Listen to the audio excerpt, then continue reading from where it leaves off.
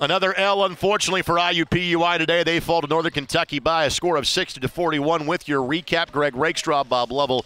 Again, the odds have been stacked against IUPUI all season long.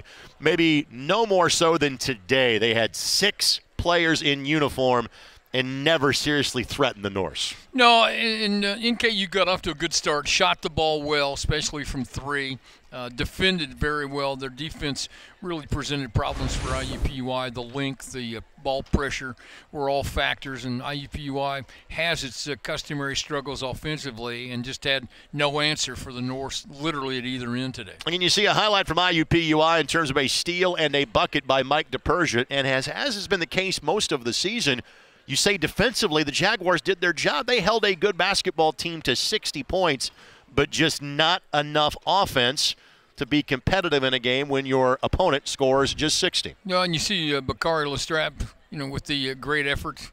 Just a tough loss.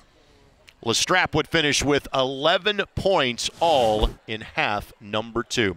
For IUPUI, don't think about this one for too long. You got a non-conference game and maybe a chance to get a second W of the season when they take on Brescia of the NAIA ranks on Monday night. Thanks for joining us for IUPUI basketball.